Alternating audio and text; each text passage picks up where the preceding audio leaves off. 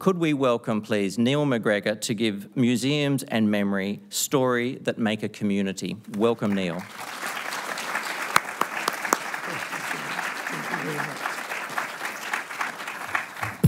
Thank you, Simon, for that very, very generous introduction. And I should like to start by joining you in acknowledging the traditional custodians of this land and my respects to their elders, past, present, and emerging. And that is, I think, quite a good place to start. It's a very striking thing for people visiting Australia, the way in which all public events in museums and galleries begin with a recognition of a long history, a long story, a story which has to be acknowledged and which is part of every subsequent story. And that's really what I want to talk about tonight. On International Museums Day, why do museums matter? What is the role of a museum? And why do we care about them? And I want to argue that it's because museums are the places where the long histories, the complex histories, are acknowledged, discussed, debated, and continued and changed. And that we need that more today than perhaps at any time in our history. And I want to start with a person who, for me, has become a focus of particular interest, Gertrude Langer. When I first visited Brisbane about 25 years ago, it was in the context of a lecture for Gertrude Langer. Many of you, I'm sure, know the story very well, how in 1938, as a Viennese Jew, she left Austria in order to survive and wound up in Brisbane. And in Brisbane, having had to flee from her home, having had to abandon everything, started focusing on those things which would allow a new life to be made, focusing on the art that was being made here, focusing on the importance of art, on the importance of museums and of galleries in creating a new kind of community. It's a good moment, I think, to begin, because the Jews in Austria, in Germany, in 1938, were being written out of the story. They were not part of the story of that country, of those countries. They had no place in the narrative. And that is, again, a question that we can see being raised and an assertion being made today. And the point is, what is the narrative? What is the story of the museum, of all of us? And that's the story that really lies at the heart of the creation of the British Museum. And I want to start there. I want to start at the early years of the 18th century and beginning with a dinner plate. What you're looking at is a dinner plate made in the 1740s in China for Admiral Lord Anson. In the 1740s, Anson famously circumnavigated the globe.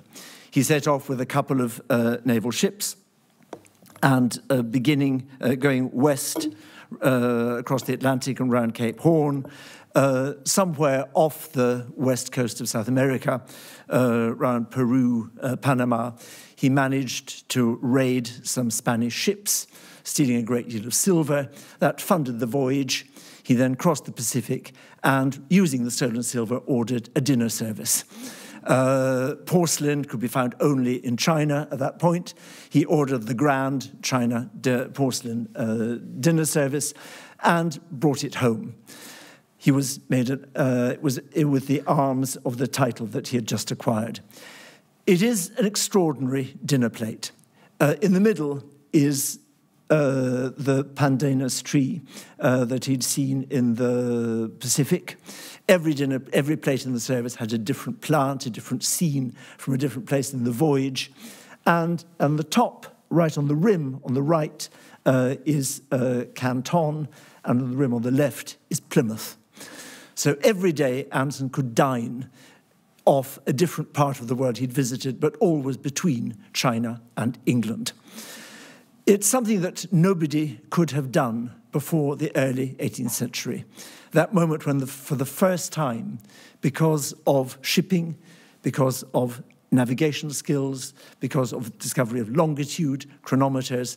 You could sail around the world and think about the world as one. The first moment, I think, where you could really talk about a narrative embracing all of us. And Anson's dinner plate is the perfect demonstration of everything that went into that. Curiosity, violence, greed, ambition, and also a new way of thinking about the world. And the centre of that new way of thinking about the world was London. London in the 1750s, 1740s, 1750, by far the biggest city in Europe, by far the richest city in Europe, shipping coming in and out, going all around the world, and the city, the only city in Europe of that scale that didn't have a university. The point being that Oxford and Cambridge had, of course, always maintained their privilege. They'd blocked every attempt to have a university in London. And the big question, how do you inform a public about the way in which the world is changing? How do you make a citizen of London into a citizen of the world? And the answer was, you start collecting objects from all over the world, but from people like Anson, and you put them together and you put them into a museum. And the result was, in 1753, the British Museum. It was the first time anyone had attempted to put in one building objects from all over the world, so that you could think about the story of humanity that embraced everybody. And when one thinks about the scale of the ambition, it is an astonishing one. It was to be aimed at universality. It was largely the result of trading ships and then later enriched by empire. And it was from the beginning to be open, free to everybody, native and foreign in the terms of the Parliamentary Act, probably the only time that the British ever refer to themselves as the natives, but a very important moment. And an ideal that survives and is, I think, as important now as it was then. And as you all know, what's in it is indeed from all over the world. The Rosetta Stone, the result of the conflicts with the French in the Middle East, in Egypt in the 1790s, the object that allowed the deciphering of ancient Egyptian hieroglyphics, because the text in hieroglyphic and in Greek together. Many other ancient Egyptian objects, one of the greatest collections, in fact, the greatest collection in the world, outside Cairo, to enable the study of Egyptian ideas of society, life, and death, producing the very famous cartoon in Punch, that I always thought there must be more to the afterlife than hanging around the British Museum. And it is, of course, not just the ancient world.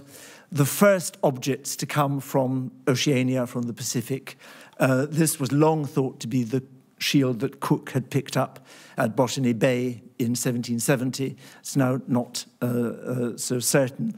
But the discovery of this new world in the Pacific brought and shown to be looked at and compared, and also from all other parts of the world, this magnificent turquoise double-headed snake, probably meant to be worn round the neck, which the Spaniards brought back from Mexico after the conquest of Mexico in the 1520s, from the northeast coast of Canada, these great poles. All of them in the center, all of them in one building, so that you can set off from the center of the British Museum to explore the world and to make your own story of it.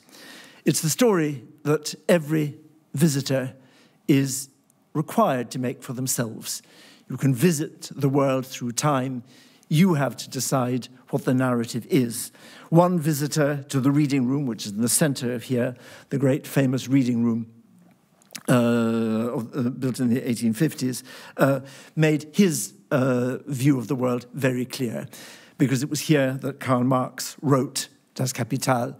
And it's perhaps only here that he could have, only here could he have looked at the whole world and tried to establish a system, a narrative that held it all together. And in the museum later, we have objects like this showing the triumph of the red labourer trampling on the letters of Capital, which were going to were under his feet as the new dawn breaks and the world, the sun rises over the new world. It is the purpose of the place, it's the purpose of museums to let citizens become more than citizens of just their own place, but citizens of the world they're inhabiting at the moment. And that, of course, is why the joke cartoon about, can't think why it's called the British Museum, when there's very little British material in it, is that it was never meant, of course, to be a story of Britain, but it was meant to be for the British people. It's called the British Museum because it's not the Royal Museum. It was made by Parliament for the citizen, for everybody to make their story and to make sense of the world that they inhabit, and for the British citizen. And that's one of the places that I think is worth pausing, because the collection was begun in the 1750s for, of course, an essentially European British population, looking at the whole world. But that population has been transformed.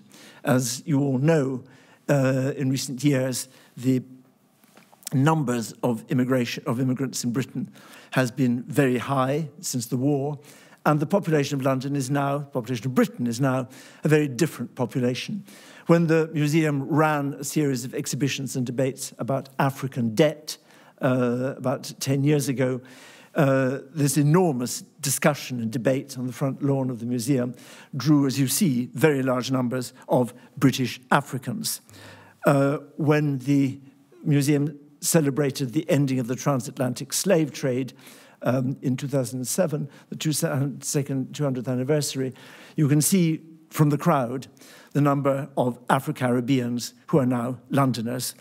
And when we presented the Bengali festivals and culture traditions around the goddess Durga, you can see that Londoners now are a very various lot, that the British citizen of today is inevitably a citizen of the world. And that, I think, is what museums have got to do, to create a narrative for the new populations, the new citizens. This is, to go back to where we began with Gertrude Langer, the great challenge for today. All of us live in societies where the question is, who are we? Who are we? Who are the others? Immigration, identity has become one of the central questions, one of the most bitter political debates. And the question of who are we is a question that museums are, I think, uniquely able to address. It can talk about the traditions, the stories of all the parts of our current population, trying to argue that with many different identities, many different stories, we can share one story of the new community, the society that we are, that the places where these things are shown, where these stories are told, are spaces for all citizens. And it is, I think, something that museums uniquely are able to do. That question of who are we and how do we relate to the world is, I think, more acute now than it has been for a long time. Certainly in Europe, that question of European identity, identity within European countries in the face of globalization, has become a central and a burning topic of discussion and disagreement. And that's above all because of the consequences of empire and the making of that one world, that global world. And I want to look at some of the ways in which a museum, I want to start with the British Museum, can address that kind of question. What the consequences of empire are and how they force a different way of thinking and then what happens at the end of them. And I want to start with the first of the European empires, the oldest of them all, which is the Portuguese. The extraordinary phenomenon, as you know, from the middle of the 15th century of Portuguese ships sailing eventually around Africa into the Indian Ocean and eventually arriving in India and Goa and then going on ultimately to Japan while crossing the Atlantic as well to Brazil, and the division of the world, as you know, between Spain and Portugal, with virtually, as you can see on this map, Portugal getting virtually everything that mattered, except the west of the Americas.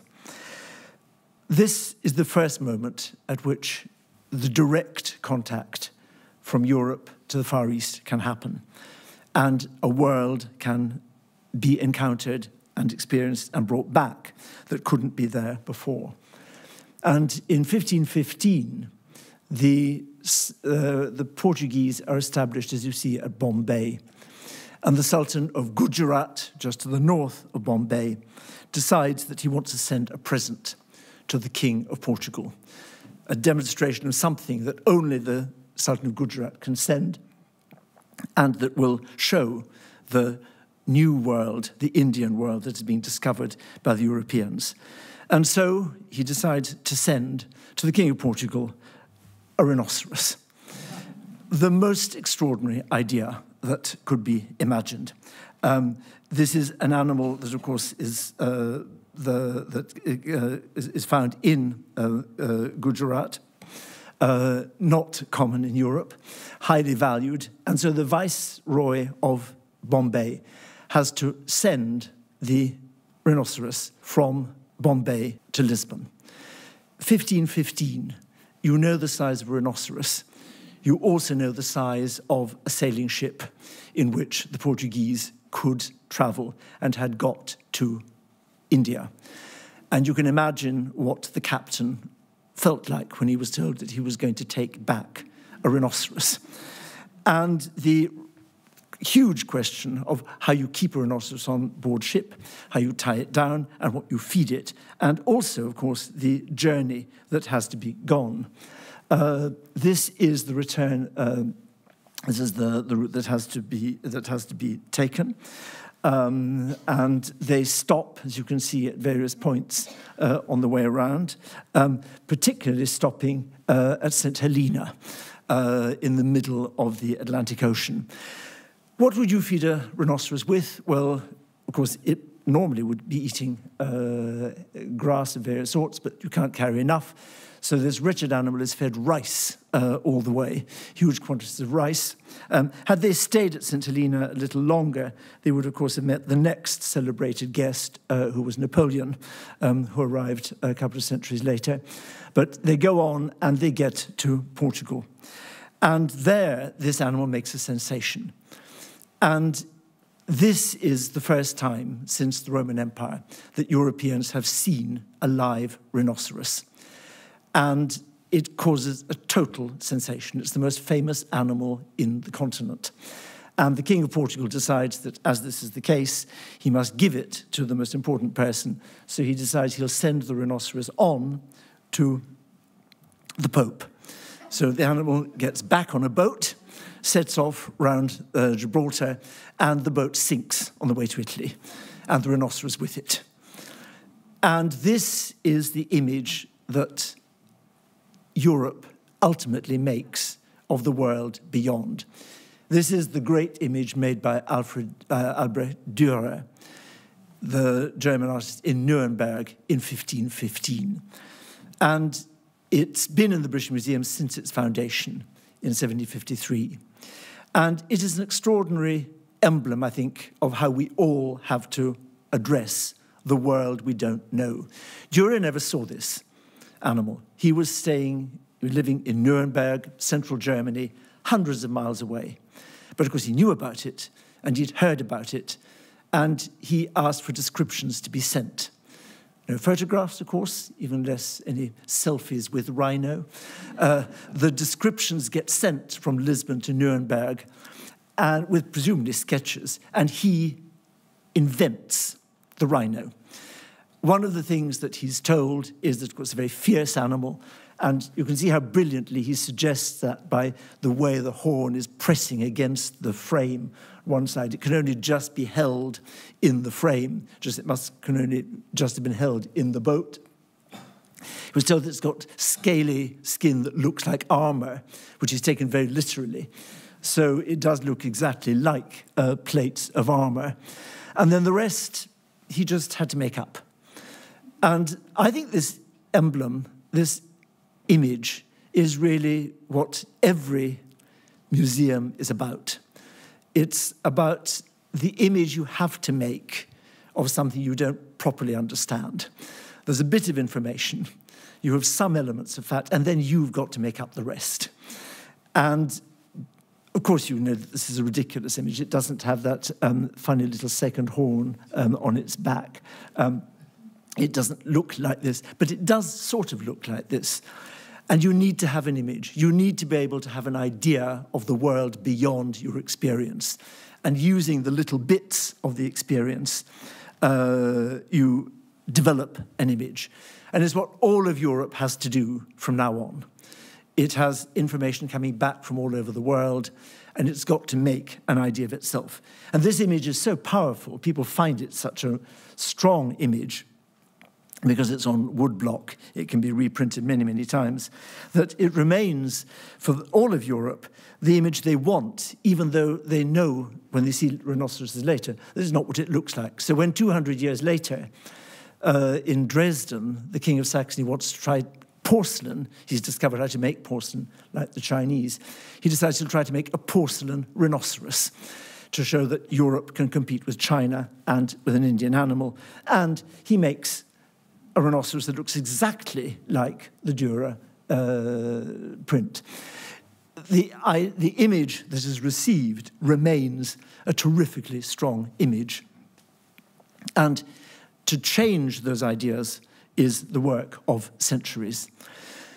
It is, as I think, what the experience of Europe engaging with the world, exploring the world, trying to make sense of it, is at the very beginning of empire, and it's one bit of that experience that is now universal and that we all still keep trying to do to make sense of the changing new world.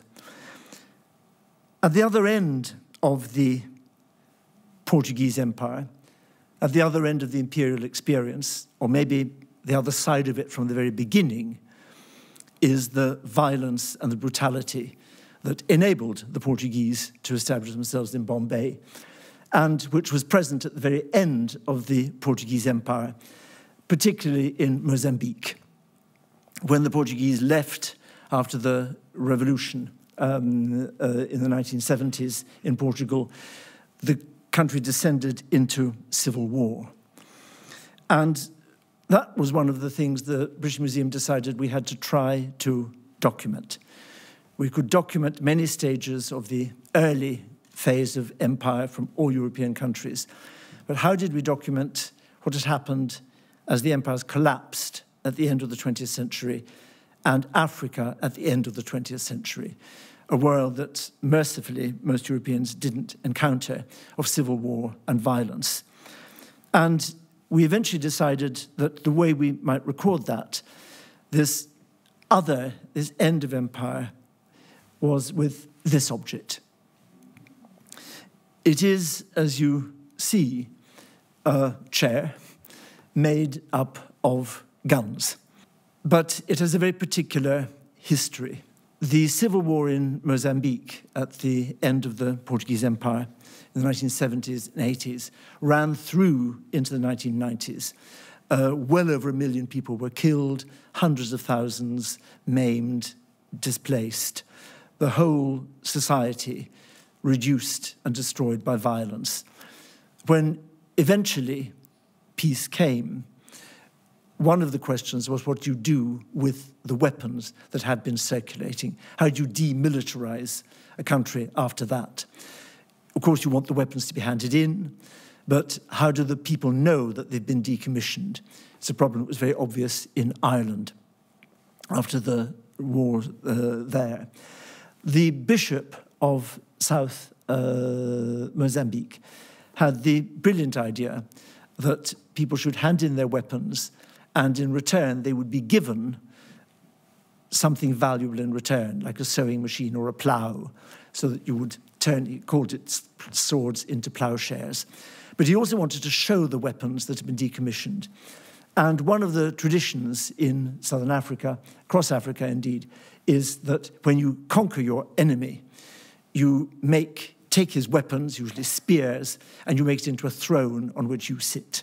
So you, the victor, sit on the throne of the weapons of your defeated enemy. And he asked sculptor Kester to make a throne for peace to sit in out of the weapons of the Civil War. A very powerful image in itself. It's a very disturbing object because it's domestic in so many ways and then so shocking when you get close to it. But when you look even more closely, it's even more disturbing because if you carry out, as it were, a curatorial investigation of the different guns, you discover quite quickly, I hope you can see some of those names, that every part of this throne, all the guns were made in Europe.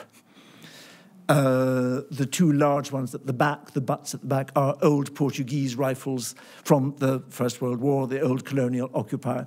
All the rest come from the communist world, from Czechoslovakia, from Korea, North Korea, from Russia. And what is clear is that the Civil War in Africa, the wars in Africa at the end of the 20th century, could not have happened without weapons from Europe. This was, of course, a war played out as proxy war of the Cold War, and this comes from one part of Mozambique which was supported by the Soviets. If we had taken a chair from another part, all the weapons would have come from Britain, France, and the United States. It would have been the same narrative.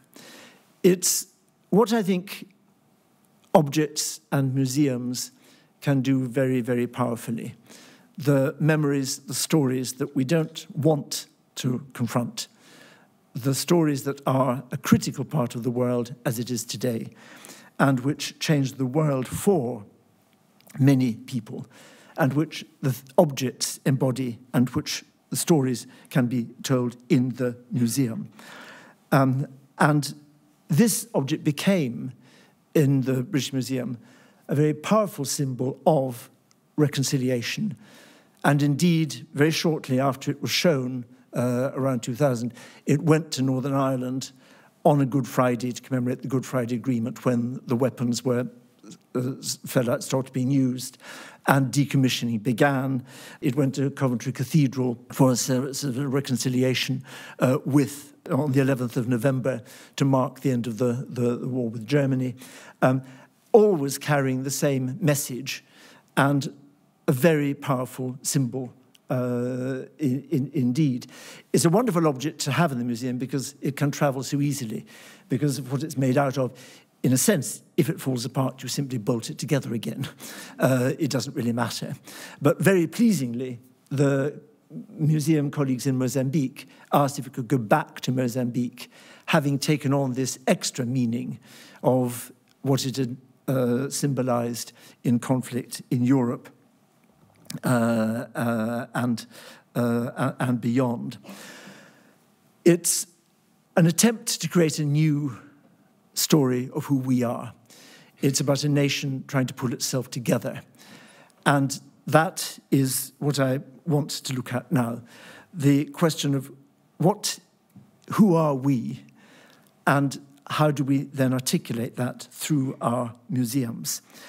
And it's a question that in Europe at the moment is focused on entirely one question: Islam.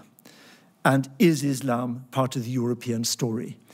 And the latest chapter, one of the most striking chapters, rather unexpectedly begins in Australia, where the invention took place of the burkini, the full body covering costume, which appealed, as you know, to many Muslim women in that it let them bathe with a high degree of modesty, but to take part in the life of the society around them.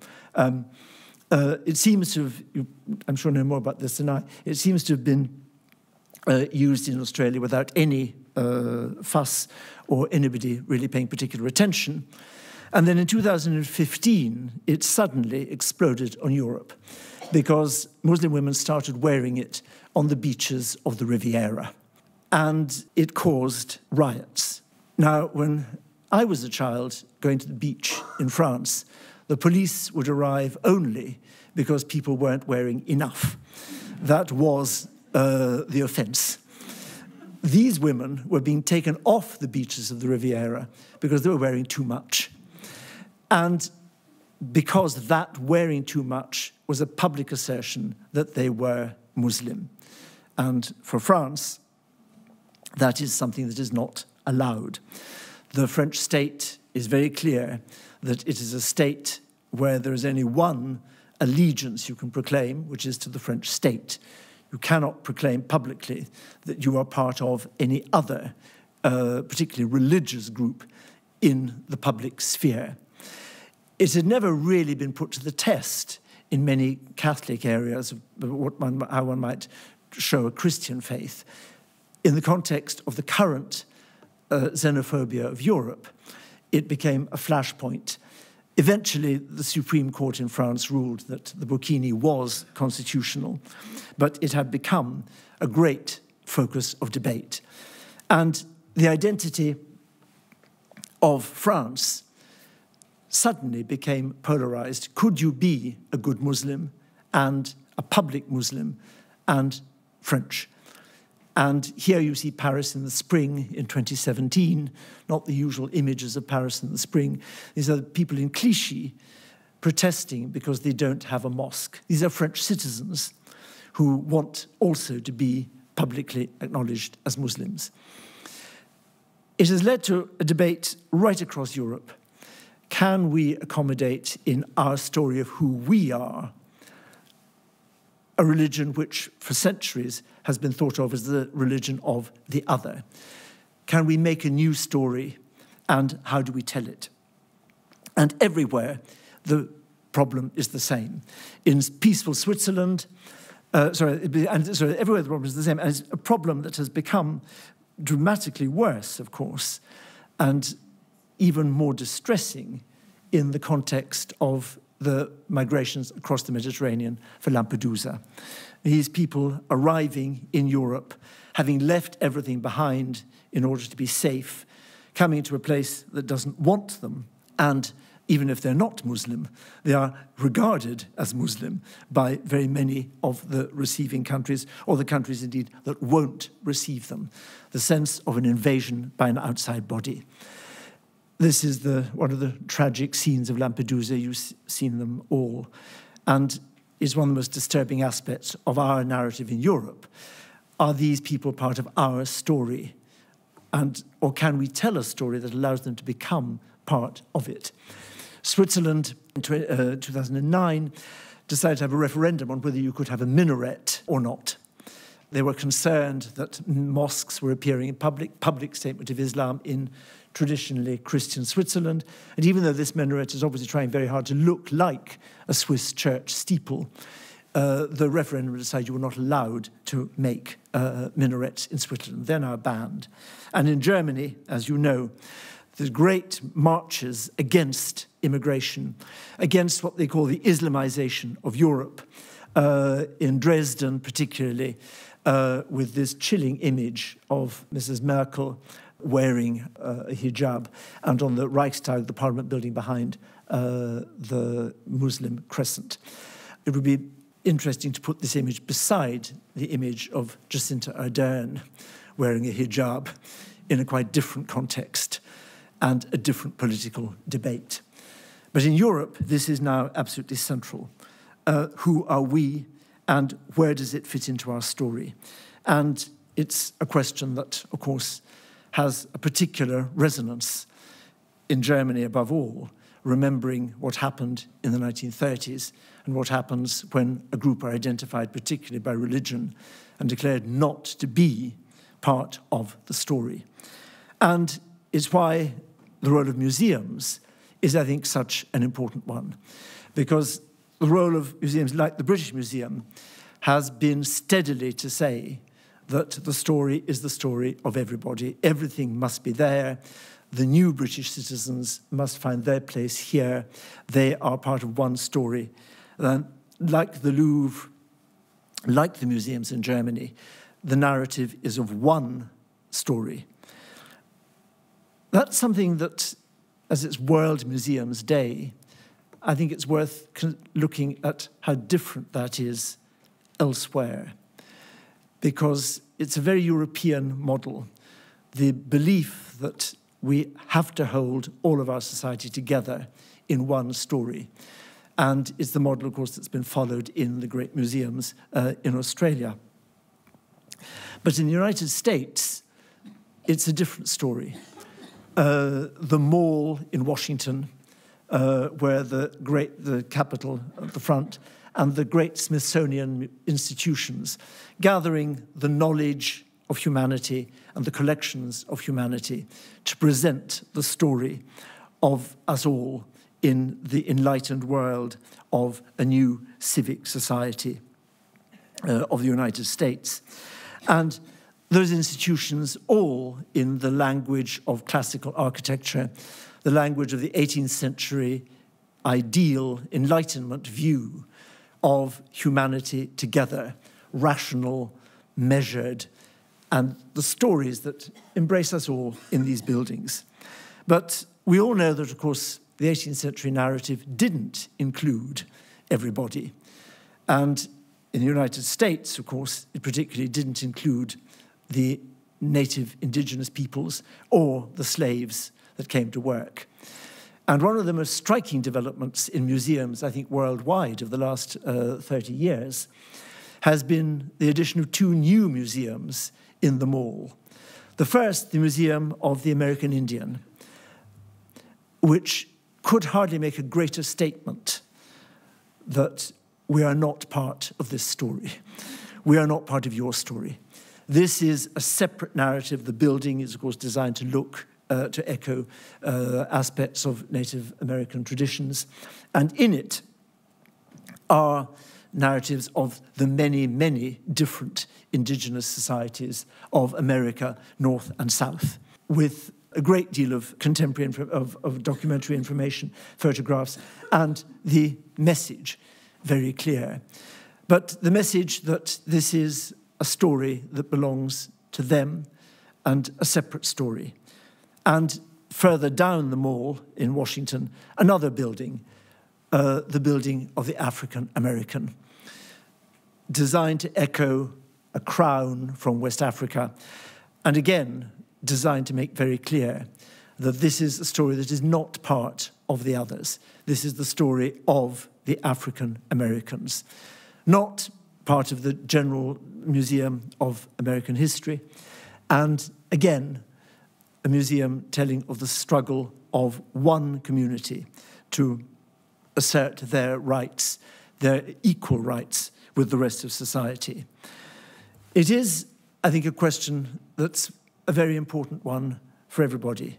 These two stories are stories that are not presented as part of the overall American narrative. They are the separate stories.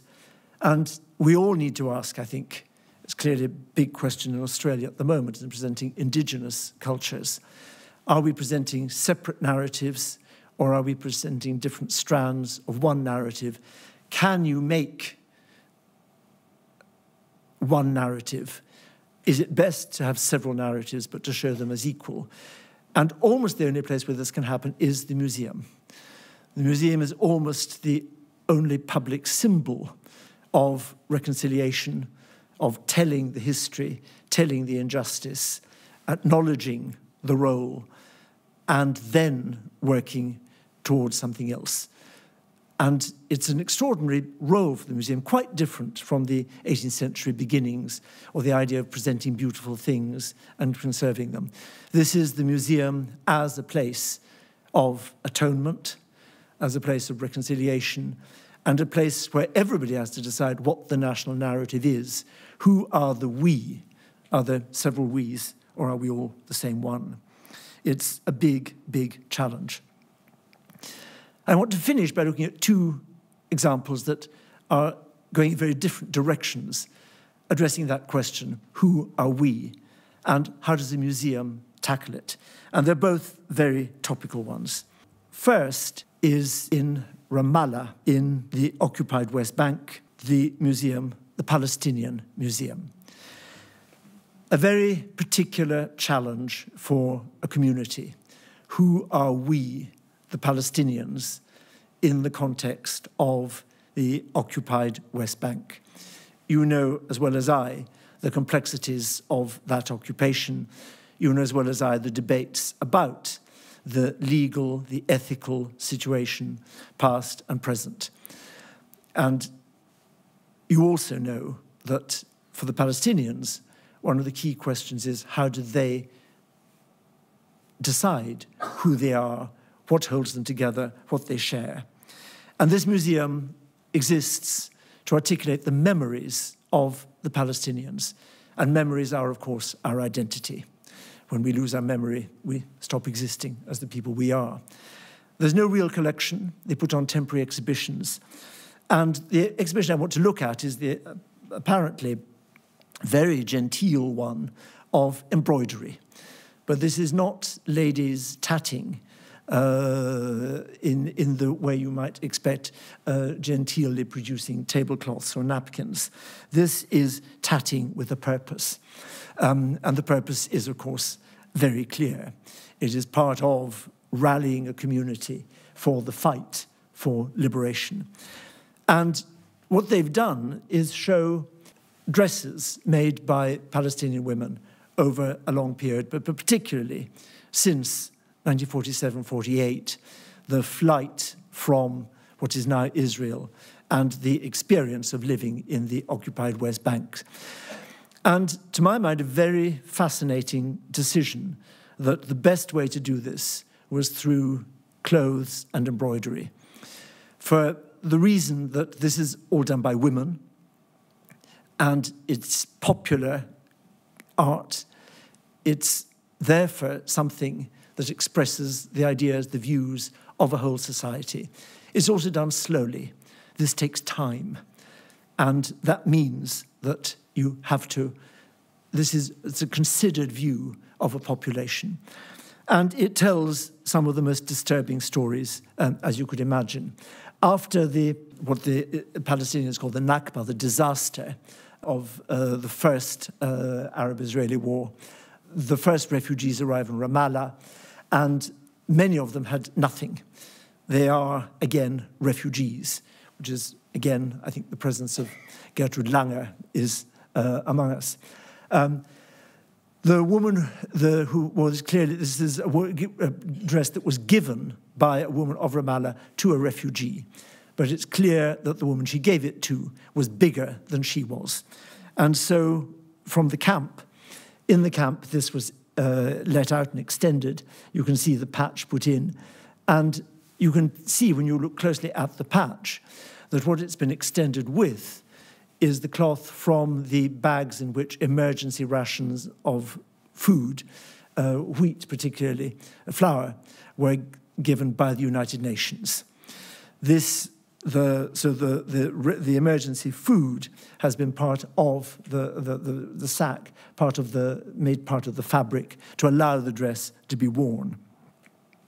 And so it goes on.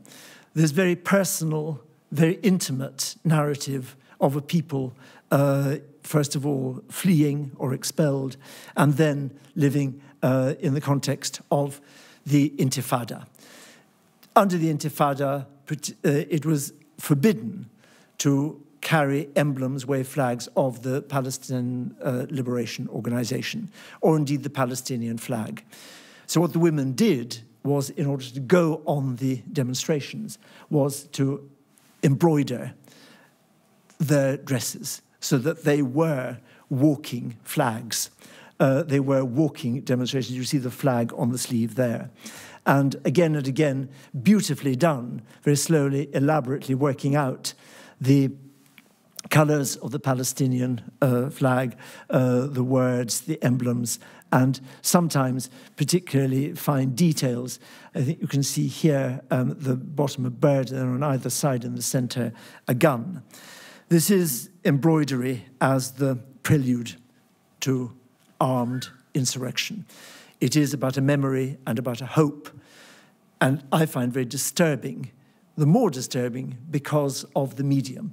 Just as the throne of weapons is the more powerful because the weapons have been domesticated, here the fact that this is the most peaceful, tranquil occupation turned in this direction makes it the more powerful. It's all by women, except there's only one circumstance in which men in Israel, in the Palestine, embroider, and that is when they are in Israeli jails. And so exhibited objects, I suspect any woman in the audience who is an embroiderer, or any man who's an embroiderer, would know that, see that some of this is fairly crude, but the point of having it and the point of showing it is, of course, not as great embroidery, but as evidence of another aspect of the Palestinian experience. It raises difficult questions, uncomfortable questions, but it is one of the things a museum can explore. Who are we? Who are the Palestinians? And what is their relation to the people with them? And can that story be part of something else? To finish, something you'll be pleased to know, a little more cheerful. Berlin. The building you look at doesn't exist, but it will soon, and it will soon be open. It is right in the heart of Berlin, in what's called the Museum Island, and it is one of the, this is the project that Simon was talking about earlier on, the Humboldt Forum, named after the two brothers, Alexander and Wilhelm von Humboldt. Alexander, the great traveller, the man who discovers the Humboldt current of South America, the man who really is the precursor of Darwin in looking at the way plants and nature work in an ecosystem. His brother Wilhelm, who explores the languages of the world. Two global thinkers. And after them, this palace, this museum is going to be named. The history of the site is extraordinary and I think unique in Europe. It stands where this building stood. You can see the dome that you see here is at the top of the building in the center of the screen. And we're right in the heart of Berlin, and this was the royal palace of the king and of the emperor. The Hohenzollern Royal Palace, built in 1710 to celebrate the fact that they'd become kings of Prussia. And part of the laying out of the city was that everything would converge on this building.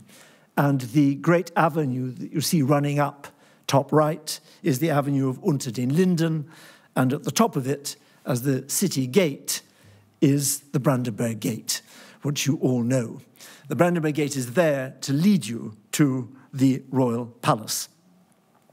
The royal palace was bombed in the Second World War, burnt out, but could have been rebuilt. This is what it looks like in 1945. But it's no worse in its condition than many other buildings that were restored. But in 1951, the Soviets decided that this palace was the symbol of German militarism and must be destroyed. This was the Prussian imperialist, militarist, capitalist enemy in one building. And so in 1951, it is blown up. You see how much survived, and the whole thing disappears. It was a great 18th century building. Many of the interiors had actually survived, and the whole thing disappears. Then comes, of course, this is part of the moment of the Cold War, the division of Berlin. The wall runs through the Brandenburg Gate. And the palace, of course, looking down that way, is in the east. And that empty space is in the east. The heart of the city is in the east. On that site, the Soviets, or the East German government, the German Democratic Republic, decide they will build the Palace of the Republic. They'll replace the imperial royal palace with the Palace of the Republic, the Palace of the German Democratic Republic. Now, you would imagine that that means that this is the place, the center of power, as a royal palace might be. But in fact, not at all.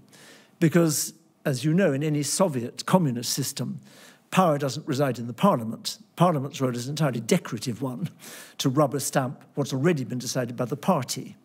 There is a parliament chamber here, of the sort you'd expect, but much more important, here was the only decent bowling alley in East Berlin.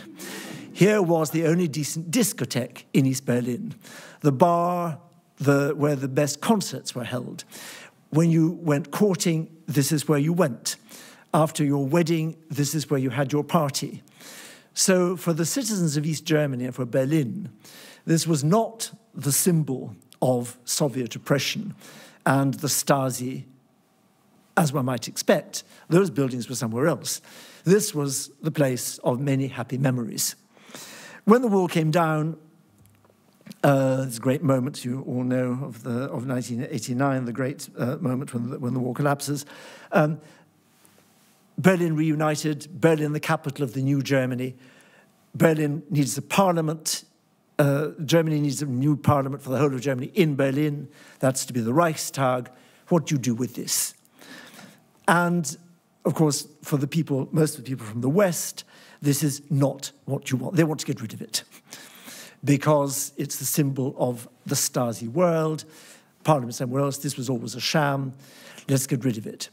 And there's a great debate. And, of course, the East Germans, on the whole, don't want this to happen. They want it to stay. They want to stay as part of their world. It was a bit of their world that had value.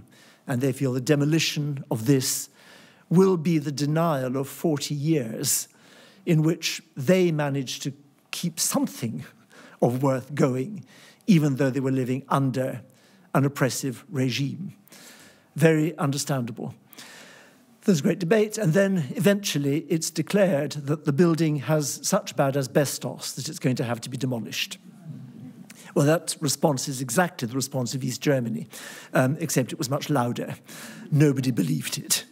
But it happened. The building was demolished. This is the central cause. The steel was sold to Dubai and is now embodied in the Burj Khalifa, the tallest tower in the world. And this site was raised, again, completely clear. This, let you see, show you exactly where it is. Where the Spree divides at the bottom of the picture is, you see, the beginning of the museum island. This wonderful concentration of museums where all the great cultures of the world, all the great Roman collections, Egyptian, Mesopotamian, whatever, are all in the different buildings. This is where Nefertiti is, and so on. And then beyond, you can see the empty space, that great green empty space where first the palace had stood and then the Palast der Republik. What should be done with this space? The German parliament decided, and as we all know, parliaments can do pretty peculiar things. They decided that the facades of the old royal palace should be reconstructed because that had been the center of the city, that's what everything converged on, and they should go back to that.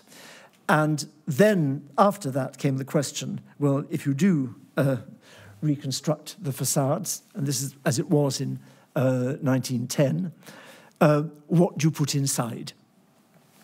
Long debates, and then eventually, and this I think was a stroke of genius, the idea that in this building, after the European collections, the great classical collections, the great Middle Eastern collections, you should put the collections from Africa, Oceania, and the Americas, and Asia.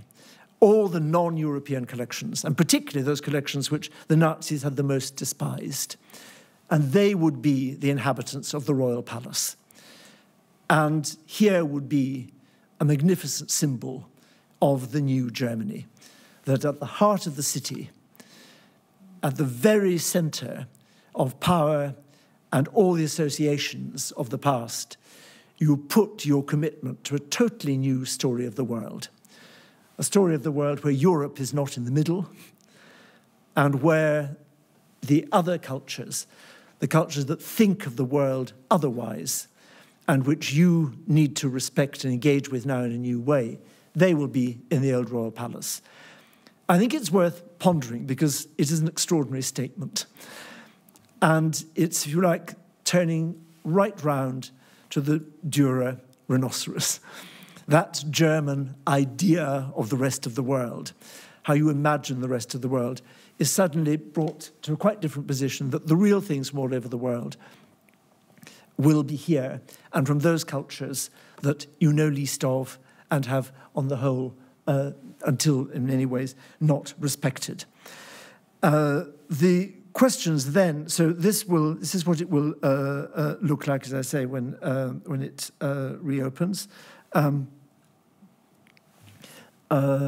It's at the moment it's under scaffolding, but when you go in through that door with that main portal, as you can see on the right, you come into a courtyard like this, and a courtyard which, as you can see on one side, is a reconstruction, and the rest completely modern.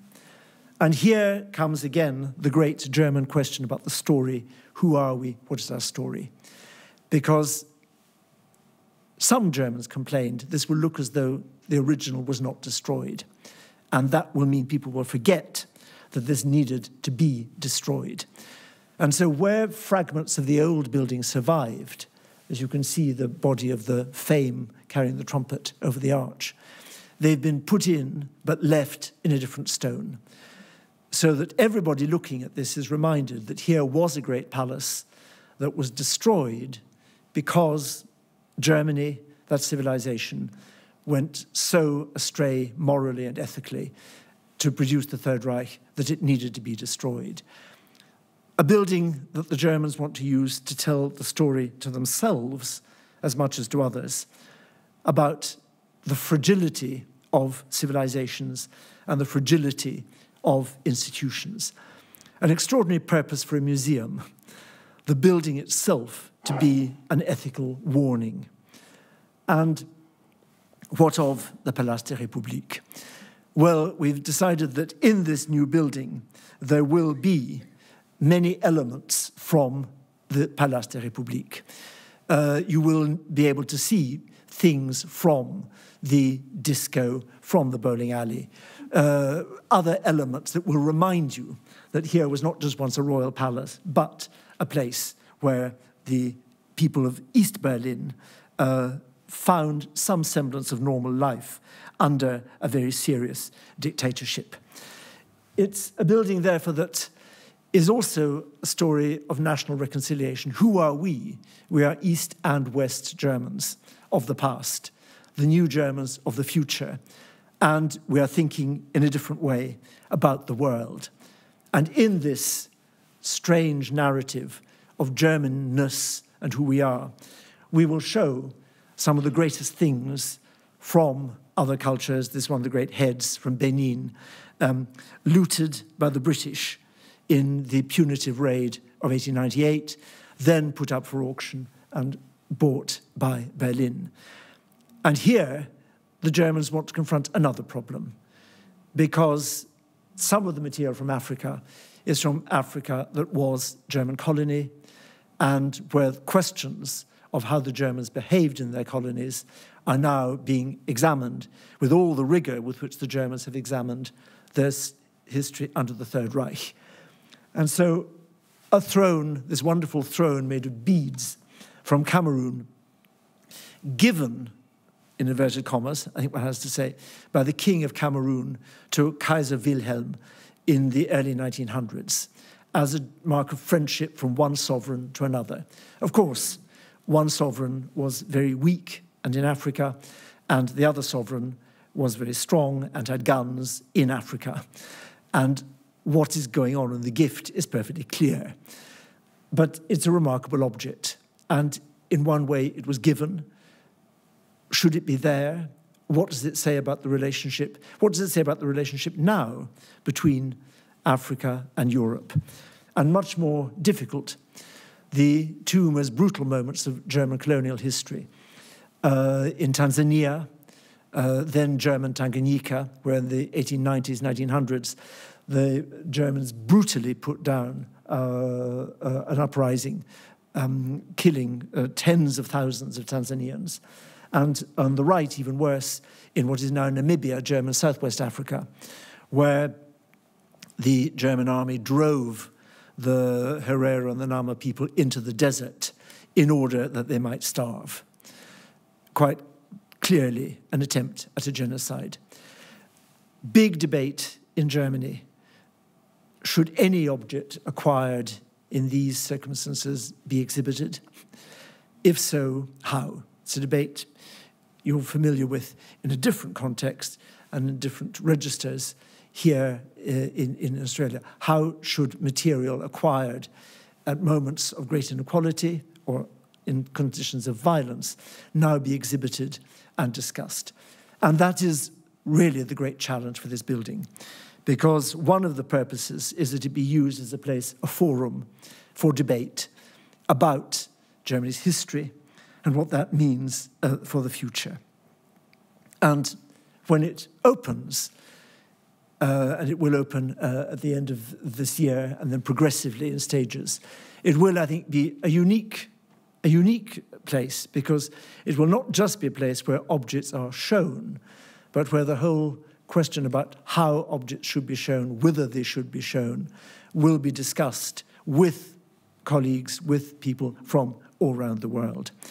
It's one of the great demonstrations, I think, of what a museum can do, can be, and the role it can play in redefining that question, who are we, and how do we relate to what we were and what we're going to be. A bit solemn to finish on, so very, very quickly and very close to home, the question of what it means to be Scottish. And the fact that the stories museums tell don't actually need to be true. In fact, the most powerful ones are not true. After the Stuart rebellions, the Jacobite rebellions, the great reluctance of many Scots to be part of the union with England, when eventually that subsides, and in 1820, George IV goes to Edinburgh. George IV, for the first time, advised by Walter Scott, wears a kilt. This causes hilarity on all sides. He wears pink tights and a kilt. And the Scots begin to invent a new thing of what it meant to be Scottish, what it means to be Scottish. And this is the moment at which this idea, which you all know because of the traditional Scottish dress, is invented. Of course, people wearing kilts, the Highlanders, were always extremely poor and very rough. Lowlanders never wore kilts. Nobody in Edinburgh would ever have wanted to wear a kilt, and it was everything you despised. Suddenly that all turns round, and all the Scots decide that they want kilts, and in a way that's never, ever happened before, it was so that every group of Scots would have a different kind of kilt, and the whole fantasy of the clan tartan is created, and this is mine. Now, we were, in fact, cattle thieves of no great distinction, but the tartan is invented, and it becomes a story which everybody swallows. And it's sort of who we are, it's also who we're not. You might think it's an exclusive story, but the extraordinary thing, to everyone's enormous surprise, is that in the great wave of immigrations, it's transpired that it's not. Anybody can register a tartan. And I want to finish with, to my mind, one of the happiest things of the result of a museum presenting a story, and who are we, and how do we become a new we, with the Sikh tartan, which is surely one of the greatest museum achievements of the world. And here you see a Scottish Sikh wearing the traditional Sikh tartan and looking exactly like a Scottish chief. It's what museums are for. The stories of who we are, how we embrace other people, and how we reshape ourselves for our future. And that's why Museums Day matters. Thank you very much.